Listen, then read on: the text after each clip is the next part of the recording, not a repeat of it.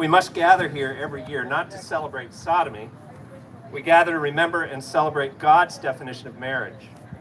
St. John Chrysostom affirmed that these homosexuals are worse than murderers, since it is better to die than to live after such a shame.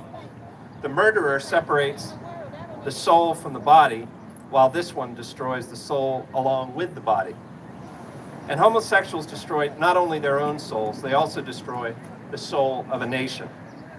Democracy is at the heart of what's the way politically for America. Our founders decided to bake voting into every layer of the American cake. We must never forget the diabolical and totalitarian nature of the Obergefell versus Hodges attack on our civilization. Over 30 of our states had voted by significant majorities to define marriage God's way, many times choosing to amend their state constitutions. The vote of just one Jezebel on this appointed, unelected body of 9 overturned the decision of tens of millions of American citizens. If this isn't totalitarianism, I don't know what is. Americans don't trust their institutions. It would be imprudent to do so. This wicked, unconstitutional decision gives all of us significant cause to deeply question the jurisprudence of this court.